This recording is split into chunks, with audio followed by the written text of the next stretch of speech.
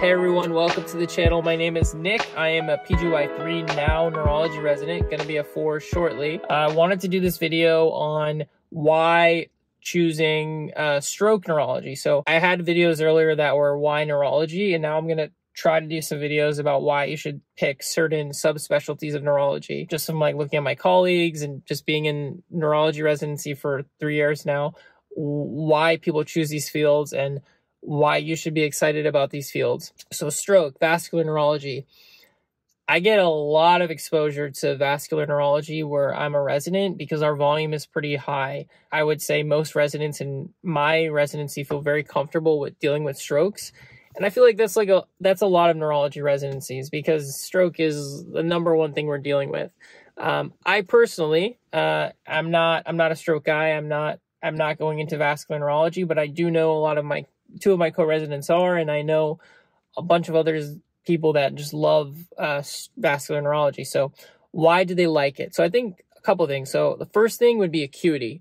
So if you're someone that really likes fast-paced environment, they like neurology, they like a fast-paced environment, then I think stroke could be something that you could go into. It's very, very cool to be able to think on your feet, do a quick neuro exam and localize where the problem is. So those people that choose vascular neurology, they kind of have that like ED mindset where they can, where they like to have that adrenaline rush and figure out the problem. I think the second thing is being able to provide a treatment and watch a rapid improvement. So in my hospital, we use tenecteplase, which is TPA basically, and to be able to see a focal deficit, push IV medication, and then watch a patient like suddenly get better and go from having like severe disability to being able to like move their limbs again, or have like severe like facial droop, dysarthria, things get better, and watch it in front of your eyes get better.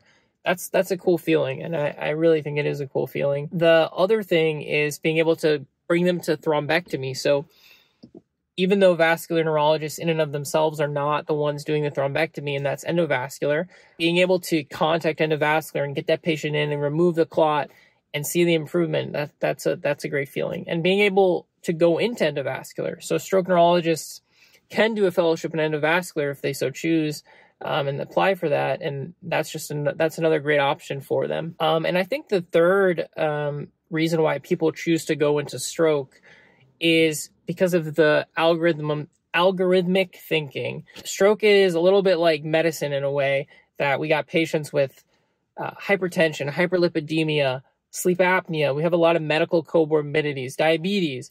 And with the stroke workup, our first thing foremost is finding out risk factors, tackling those risk factors, looking at our imaging, seeing where is the stroke coming from. Is it an embolic stroke? Is it a lacunar stroke?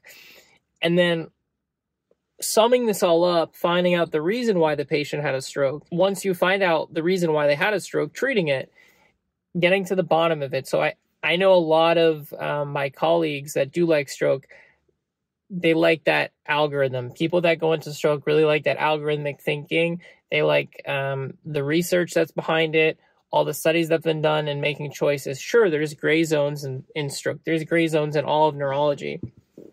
But those that choose stroke, there is a lot of great treatments, and there's very nice algorithms about what should be done for which patient and what the gold standard is. So this is just a quick little video on why to choose stroke neurology.